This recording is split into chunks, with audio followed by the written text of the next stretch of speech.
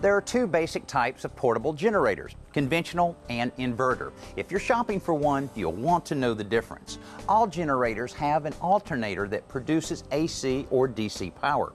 Conventional generator models use a mechanical alternator to produce AC power, while the inverter generators produce DC power and convert it to AC power by using digital electronics.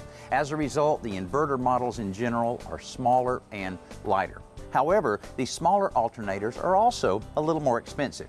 A conventional generator has to run at 3,600 RPMs constantly to generate electricity, while inverter generators can run at variable speeds depending on the electrical demand.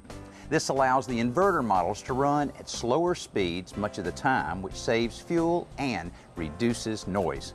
The inverter models, as a general rule, also produce cleaner power with a total harmonic distortion of less than 5%.